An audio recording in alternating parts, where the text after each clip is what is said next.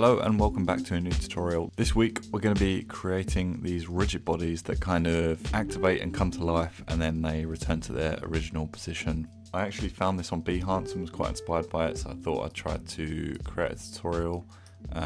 This guy, his name is Andrew Moskvin.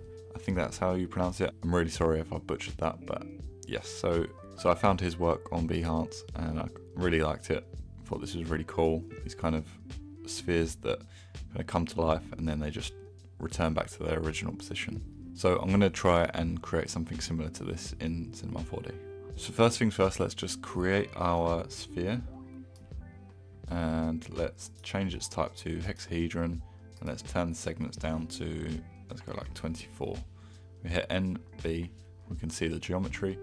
This looks pretty good. And let's drop this into a cloner, hold Alt, drop that into a cloner. And we might just need to lower our radius just a tad, so just in case there is any intersecting, this should be fine. And then with our cloner, let's up these counts to 12 by 12 by 12.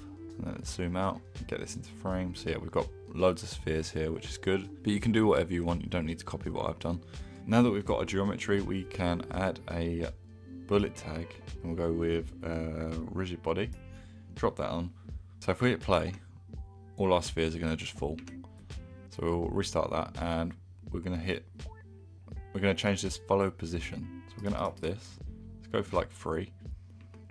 And you can see now our spheres kind of just sit there. They just dipped a little bit, but they're kind of holding their position.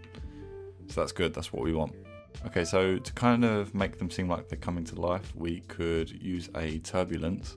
So if I drop in a turbulence, go up to simulate forces, and let's drop in a turbulence.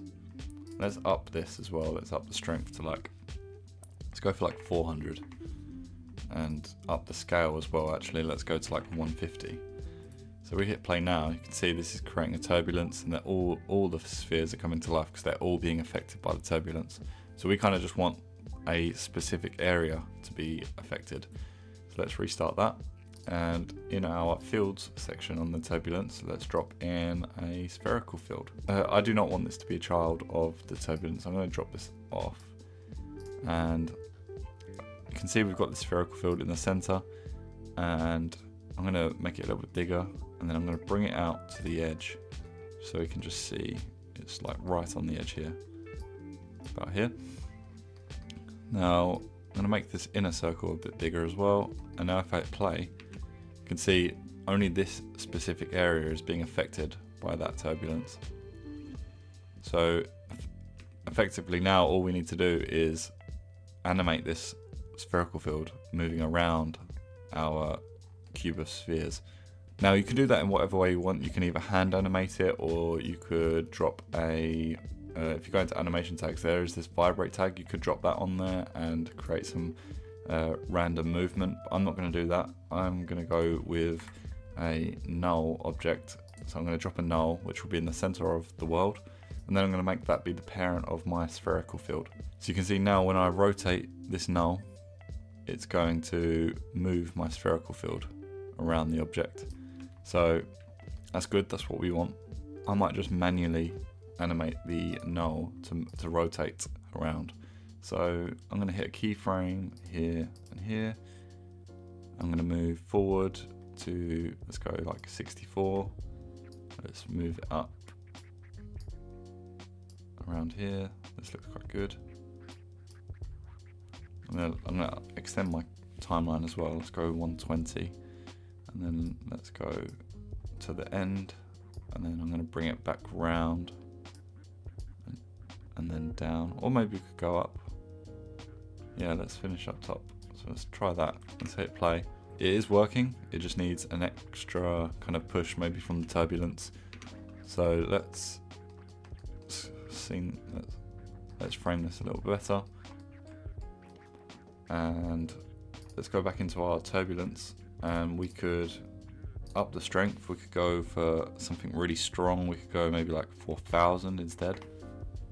And now we hit play, and you can see now they're all really moving away from their original position, coming to life, and then they return once they've left the area of the spherical field. So upping this follow position kind of makes them hold their position a lot more.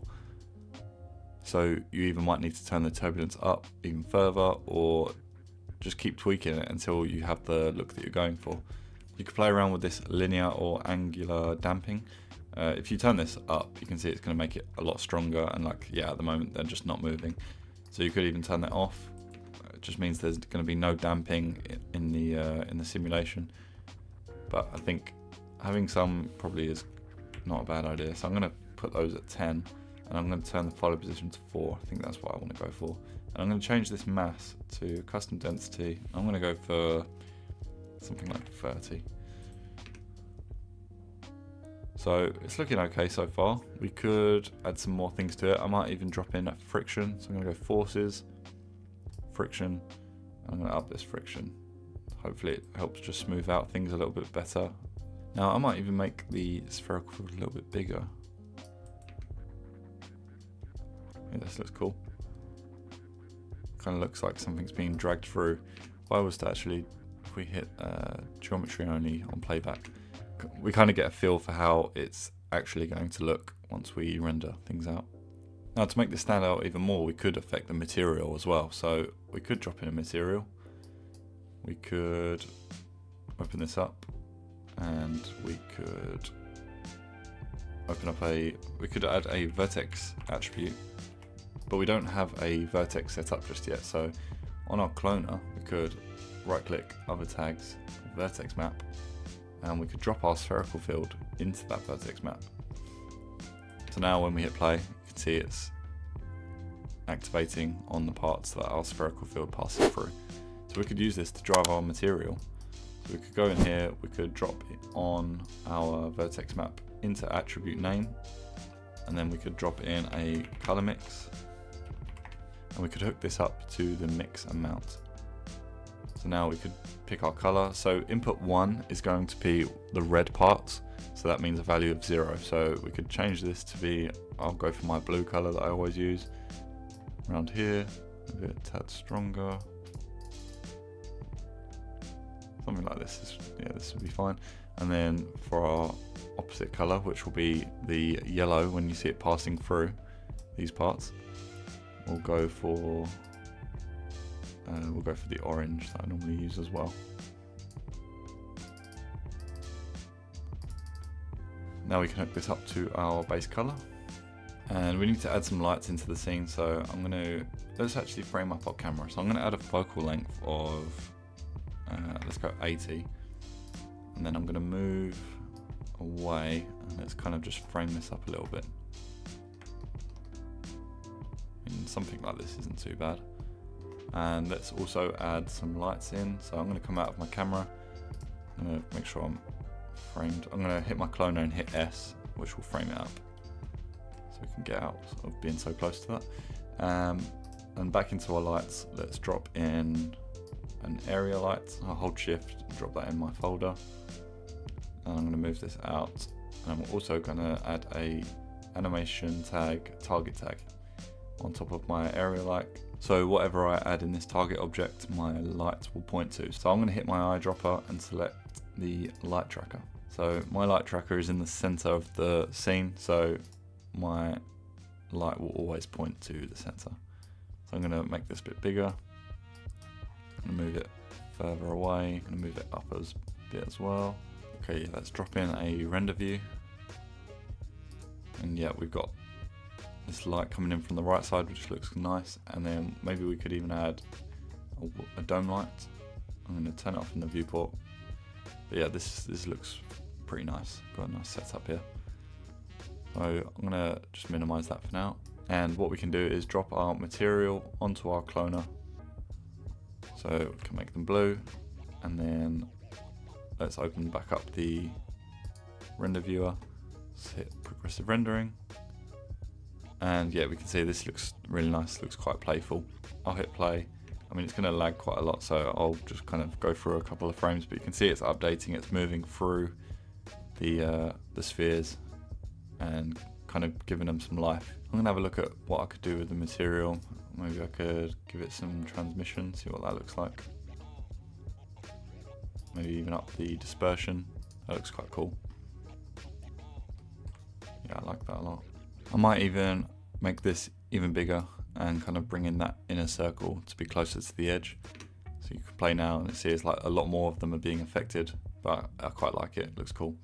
Changing the inside the bullet tag, that follow position, if you do lower that, you'll see they're going to be taking a little bit longer to return to their original position, but the ones that are moving, they're a little bit more free to move. So that's kind of it. This follow position is quite a powerful tool. It's quite handy to, all you need to be doing is tweaking these values to find the look you're going for, playing around with the mass. Just kind of depends what you want these spheres to be acting as. Mine are kind of mimicking like plastic balls that you'd find in a ball pit. They feel quite light and reactive, bouncing off of each other a little bit. So yeah, it's really just down to you to refine the parameters to suit the look you're going for. Now I decided to go ahead and tweak my material and stuff a little bit more. So in my vertex map, I actually added this decay field after my spherical field. So what that's doing is once I turn the effect strength up, it's kind of going to leave a trail of where our spherical field has passed through. So once I hook that up into my material, so out of that vertex map that I've set up, pass that into the transmission weight. So it's kind of leaving a trail of transmissive spheres that are slowly fading back to blue. You can see here this one's like fading back slowly. So this is what I came up with after tweaking the parameters and the material to get the look I was going for. But anyway, that is it for this week's tutorial. Thank you so much for watching. Be sure to drop a like if you learned something new, and I hope to see you in next week's video. Thank you. Hey.